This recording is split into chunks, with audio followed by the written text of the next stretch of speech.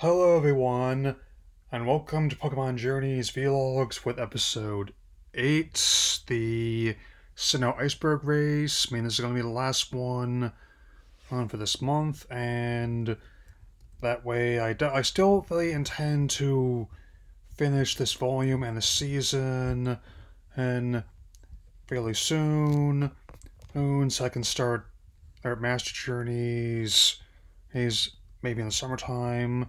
So let's begin. So, when Go catches a Tentacool and a Mantike, they end up coming across a Piplup who swam all the way from Snowpoint City and Sinnoh, there, and after practicing St. Laps in their sink, which is conveniently long enough for them to do so, they got a call from their trainer Lauren, who keeps dropping her glasses like an even bit more clumsy Velma Dinkley.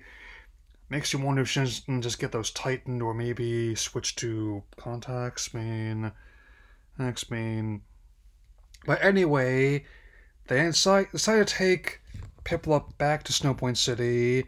As it turns out, there's having a bit of a tizzy with a Krogunk as well, and also want to reclaim the title from an Empoleon of the Iceberg Race. And, of course, Ash's Pikachu and Go's new Mantike decided to participate just for the heck of it. Of course, Team Rocket shows to wreck up the place, and this time the Gashapon that comes out of Pelipper's mouth pulls out a Machamp and a Beartick. And even though the race ends up getting completely wrecked, it is pretty nice how they were able to pull out the differences in the case of Piplup and Krogunk in order to save the whole city. It's just little bits of fun like that. And even though they could have easily adapted Sword and Shield storylines, as I'll get into, I actually really like the variety that they bring here as well. This may not be the most substantial vlog I've done, but I guarantee you there will be more coming in April.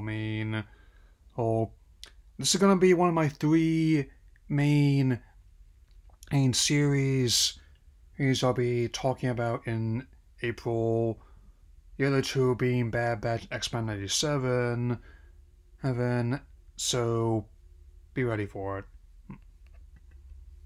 Anyway, that's all I've got to say for now, and I will see you again very soon, everyone, so take care.